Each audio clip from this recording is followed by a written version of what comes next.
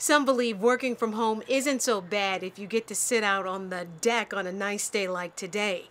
And some Twin Cities students who have dreams of breaking into the entertainment industry say COVID-19 delivered an unexpected gift. You've already established your value. You say, hey, I usually charge. At first glance, this sounds like a business Zoom call. And I want to show you how I work. I'm willing to do this complimentary. But the man leading the conversation, it's all about how you word things. The finesse of words is really how you win when it comes to this. Is Phillyflyboy. His real name, Steve Phillip. He has shot and produced videos for T.I., Kendrick Lamar, J. Cole, and Post Malone. He and one of his industry colleagues spent a recent Friday sharing secrets to success with students from the Twin Cities. Both of us are from Milwaukee. We're not from Hollywood. We ain't got no rich uncle. Neither one of us have any formal education in film.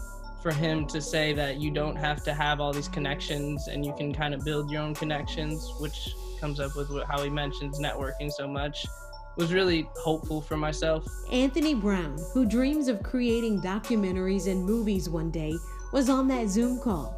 So was a friend, John Padilla. Brown says the words were the motivation he needed, especially while out of work because of COVID-19.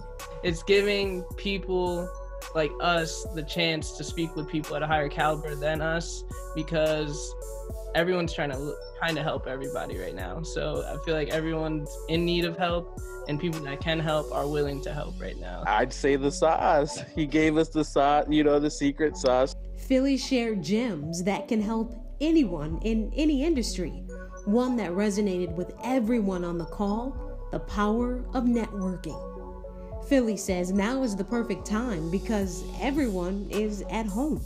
I want you guys to start contacting, 5 to 6 people a week through LinkedIn, through Instagram, through Facebook.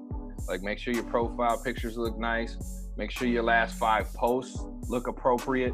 And if you don't know what to say, look at people's pages. The information is right there to start the conversation.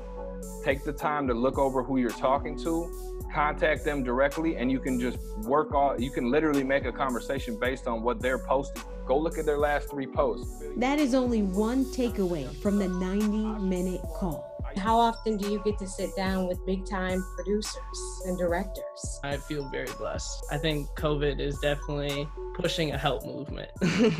Help and hope at a time when we all could use an extra reminder. Everything is going to be okay.